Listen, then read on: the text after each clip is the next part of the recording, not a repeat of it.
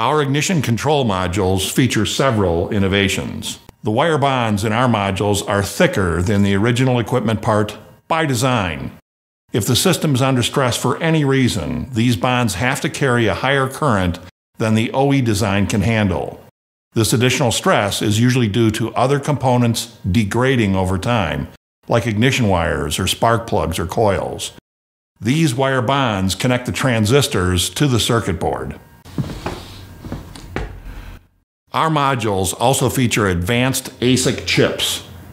ASIC stands for Application-Specific Integrated Circuit. The ASIC is the black rectangular component, right here, resembling a centipede. It's the brain power of the module. Fast start circuitry. When you rotate the key in a vehicle equipped with our module, the first coil is fired within 1/3 of a crankshaft revolution.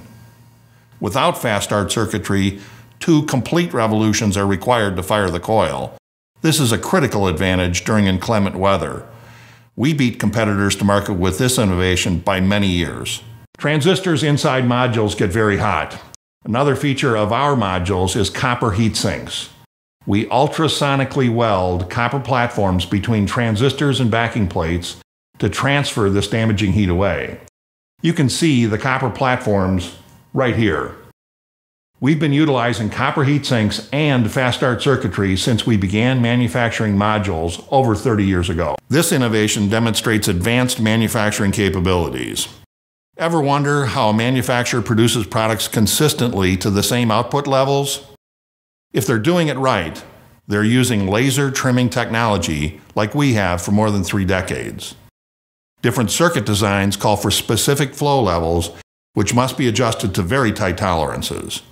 We manage these flows through 2 applications of laser trimming technology. Here's how we do it. The first level is called passive laser trimming, and it is used during the manufacturing process of the circuit boards themselves.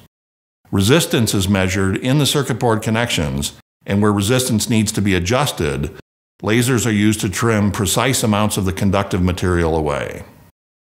The second level is called active laser trimming and is used on fully assembled modules to precisely set the complete unit's output.